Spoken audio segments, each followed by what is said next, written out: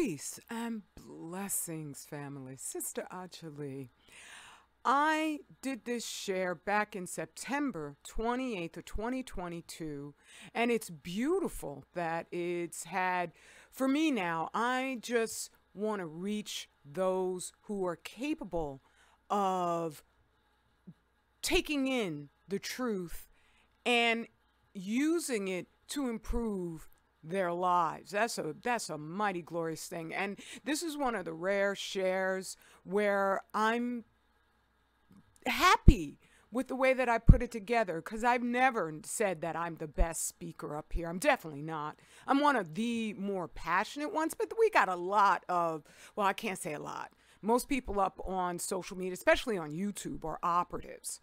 But we have completely passionate, dedicated to black men, black women, content creators like Sister Lashid. And when I see her shares, even though there's certain subject matter she covers, because she's her own independent person, that I don't necessarily gravitate towards. And then there's content I cover that she doesn't necessarily gravitate towards. But when I see her up here, just continuously putting the truth out that is healing to our people, it's such a soothing experience in my soul. So I endeavor to do the same, because I'm going to go to the truth tellers. I'm not going to go to the fools out here who are peddling our genocide and their black like.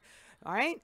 So it really buoys my spirits to even see a couple of us taking in my just researched fact-based information. And thereby, I find it interesting seeing how I put this out on September 28, 22, even though it's only 191 views.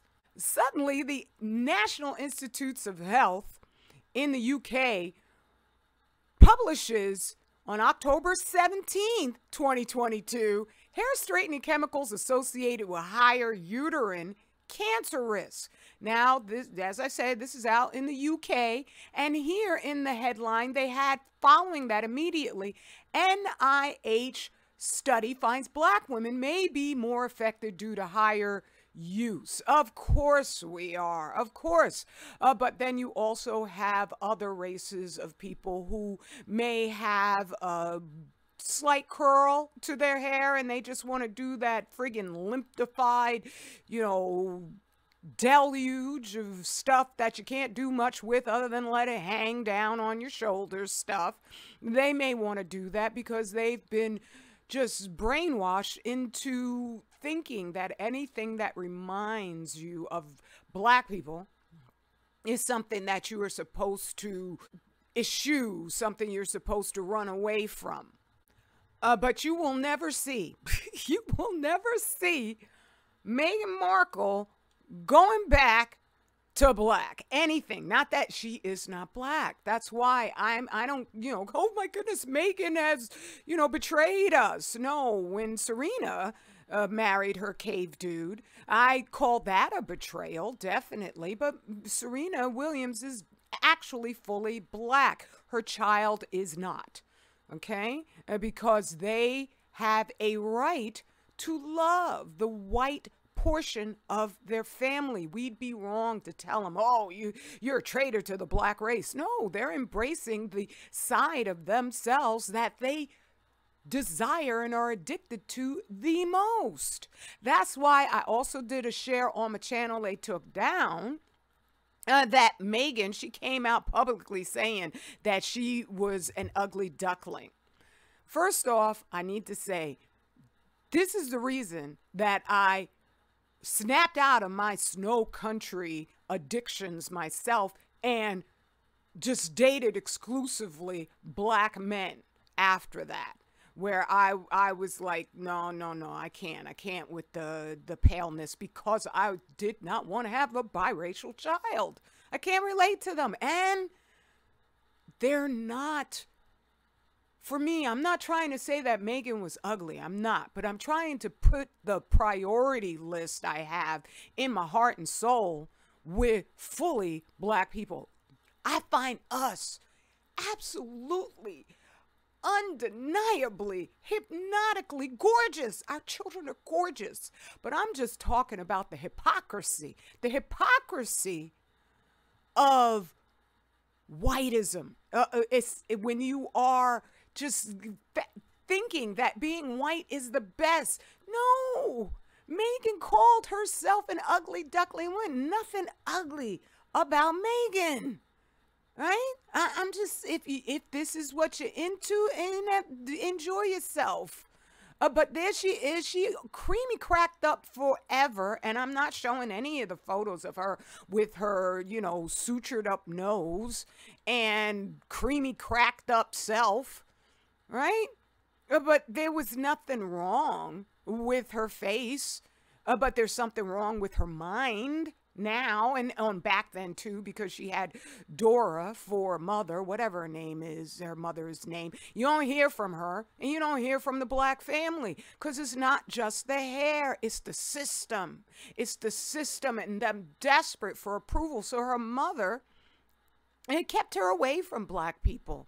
Yeah, I mean, that's why for her it's easy to just have had her whole family disappear from her presence. You don't see him at all. And I would imagine that this was, you know, even by the time she was a teenager. Okay, because I understand from her sister, she's a vicious woman. From her employees, her servants, she's a vicious woman. This is what embracing the hegemonic horror of whiteism supports, and will recruit from whatever parameter of blackness they can find it. And those who are the most depraved will embrace it and run with it. Because here in the article in the Daily Mail, which is a UK-based news site, they don't even mention what was clearly in the NIH headline, which is that black women are at a higher risk. They don't even talk about black women until way down in the study, as if we don't exist. Anywhere, you don't see it. Usually they'll have all the little key points. How do you miss this key point? How do you miss that? Huh? How you miss that? They do, because it's written by white people. The Daily Mail is so freaking racist. It's crazy. And I know they watch my channel 100%. I'm sure there's a bunch of UK people, pink ones, who watch my content still. And speaking of searches, here I am just trying to get a visual on who's searching for me through LinkedIn. And it's this company called NTT Data, which is very interesting. NTT Data is based in Tokyo. I'm like, and this ain't no teeny tiny individual operation. This is the company that came searching for what I'm talking about. I'm like, what? I'm not moving to Tokyo. I'm not looking for any jobs in Tokyo. I'm not even going to visit Tokyo, all right? Trust and believe. Our voices get out there. I'm quite sure there's Chinese diplomats and officials. Crazy as that country is, and it has been ordered to do everything it's doing by the satanic elites. They watch my channel too. And so this is how benign racism is, where you don't mention who the people who creamy cracking it up. They realize when they put this headline together, we can't mention black people, because then white people, who are our primary subscribers, won't pay attention. And I gotta add, they shouldn't be paying attention to us. We should not be any more interesting to them if they love themselves. The problem is that they don't want us to be independent from their ownership. Otherwise, they wouldn't constantly be working on convincing us that we're the worst people on the planet. In this Daily Mail, they constantly showcase any little thing that we do wrong. They showcase any single time black us commit any crime whatsoever. even though we do nothing on par with what these folks do, the pink folks do, they put that front and center up top. Make sure that anybody who's coming through just quickly gets to see, oh yeah, them black people, they're the worst people on the planet. And then you scroll all the way down, and then suddenly you see white people committing crimes against other white people that chill your spine. They're so depraved, so ruthlessly, just bloodthirsty. But those are all the way down at the bottom, okay? And so this thing here, you know, even in the comments, I read a couple of the comments, and people were saying, oh, what about Megan? Right? They didn't say it in an accusatory fashion, but they were just sort of noticing that, you know, I know that can't be Megan's hair. They even have a picture here of this very biracial looking woman who I betcha they put that in there is sort of like, oh yeah, Megan, right? But don't mention it too deeply. Don't put black women up there too deeply. Not that she's black, but then people would have an expectation that the royal family would give a damn about her, but they don't. They don't. Right? And she don't give a damn about herself either. She'd rather die from creamy crack. And it doesn't just, they only mention one thing that it causes: uterine cancer. It causes fibroids. It causes dementia. It's breaking down every single system in your body. Right? That's when I was going over the lace front wigs. The glue was toxic. You didn't have to and this research has been going on for 25 years. When you ever heard these people say anything about this? How many did you need to study in order to go, oh, we should warn the black people because we care about them? Get the hell out of here, you full of crap. Always, you got an agenda. And I would say it's because the truth is so incinerating. It is more powerful than any nuclear weapon or radiation that you know. That's the real weapon. That's why you shipping radioactive food directly to all of our plates. And I know you making a beeline for the black communities with that stuff. The truth is so incinerating. We black people are the most powerful people on the planet. Wield it everywhere you go, because if little old housewife me can cause a whole bunch of quaking in the way they put these headlines out there, no, you are capable of anything. I ran across this article on Zero Hedge, which was actually a very good article, even though it's very white, where they will never confess their pathology in everything that's happening. They just kind of look at all that's going on right now and they're like, wow, this is really shocking, when we've been suffering under their just bloodthirsty grip forever. All right? They're surprised. They're shocked. What, it's tyranny now? It never was before. Stop. All right? But at the same time, they're saying exactly what I've been saying is that they've lost. They've lost. And even common white people, if you support the notion that we're all one human race, you've lost too. Okay? Because they're killing all of you. The owner of Gold's Gym gone down, his whole family in a plane, because they will not explain to you the Wigner effect. You've lost. You need these books.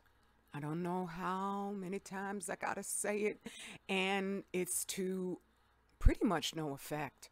I'm talking to you listening. If you have not purchased This Black Nation, and Furnace of Affliction, you gotta ask yourself, why not? Because that makes no sense. For those, and a beautiful sister was wondering why it's priced at the price it is, and that it's too expensive on Amazon. You go to the doctor, you aren't going to get this level of healing at all. But if he asks you for a $50 copay for some crap that's just going to destroy your body, you would sit back and you would be grateful that the copay was so inexpensive. However, on my King's website, 25,000 year cycle, you can avail yourself of his healing guidance, and you can purchase all my books. You can purchase, and a brother just did purchase 2 Fukushima shirts that were designed by brother Chris Miller. Those shirts are going. They're going to be a classic at some point in time.